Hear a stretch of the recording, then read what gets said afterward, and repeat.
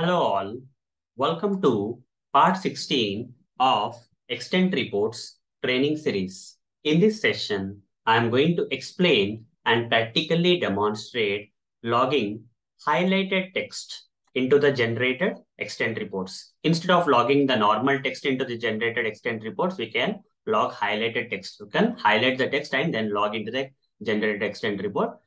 I'm going to show that practically in this session. So let's get started. So how to log the highlighted text instead of a normal text into the generated extent reports?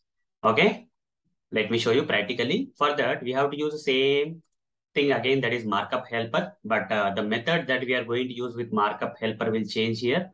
We are going to use this method known as create label. Inside that, we have to pass two arguments. One is text that we want to highlight and how we want to highlight, in which color we want to highlight. That using extend color dot color, we can select any color here. It can be green, blue, red, whatever it is. Okay, generally green.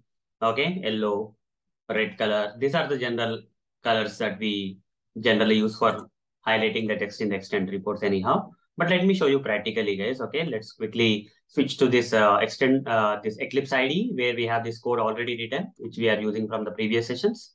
Now, first thing is I'll create a test case. Okay, how to create the test?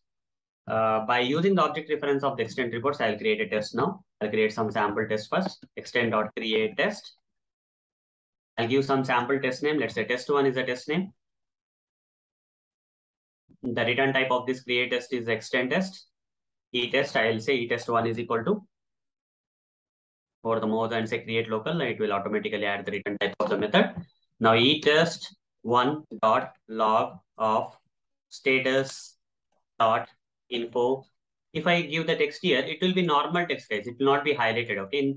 By the default way, if you just provide the text here, like if I provide the text here, like what text? Let's say test1 started. Okay. If I'm giving this text in a normal way, I'm not highlighting it. Nowhere I'm mentioning to highlight here using the markup helper or something.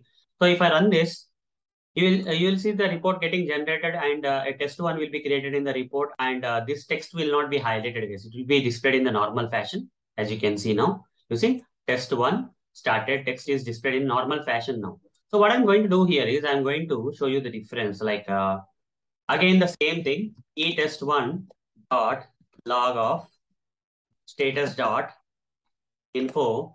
This time same text I want to highlight. Okay.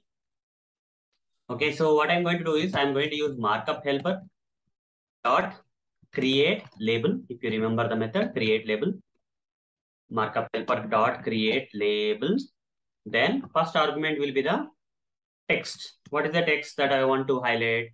Test1 started. Okay. If you use the normal text, how it will be there, and if you highlight the text, okay, using this create label method, and here as a second argument we have to give extend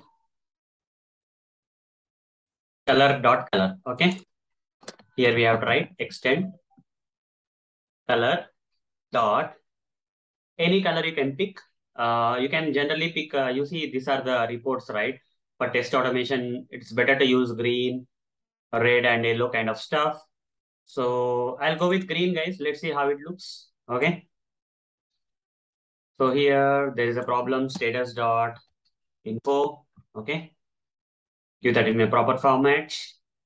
Then now run this. You will see the difference. Test1 started will be logged in a normal fashion. After that, it will be logged into the same test in the second line in a highlighted green color fashion. Okay. So run this. How the highlighted text will look in the generated extent report. We'll see in a while. Okay. I've already run. The jet report got generated. You see test1. Here two logs are there. Info logs. First log text is in a normal format, where a second test log, the same text is in highlighted format. You see test1 started because I mentioned green color here, it came green color. Okay, fine. So hope guys you understood how to log the highlighted text into the generated extent report in this session. So that's all for this session.